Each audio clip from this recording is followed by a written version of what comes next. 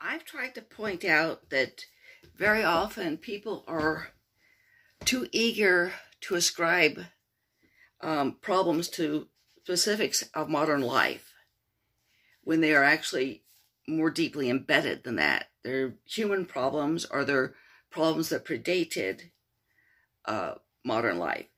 Now, the second to last story in this book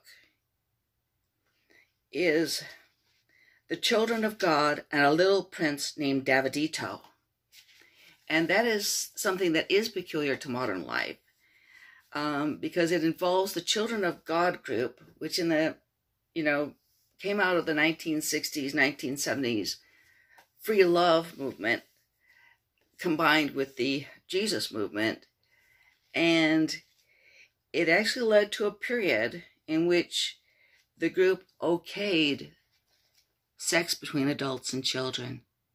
Now, the Family International is how they're known today, and they very strongly oppose and reject any sexual abuse of children, okay? It's kind of like with the Mormon Church and polygamy, okay? They don't do it anymore, but they did do it for a period.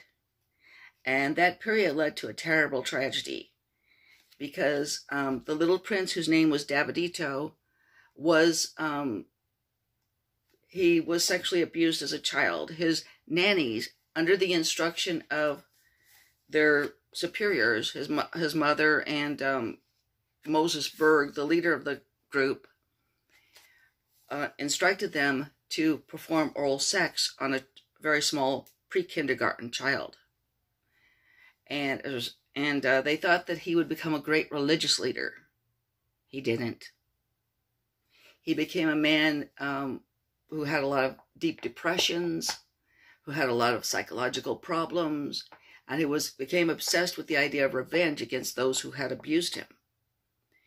And so the thing ended very badly.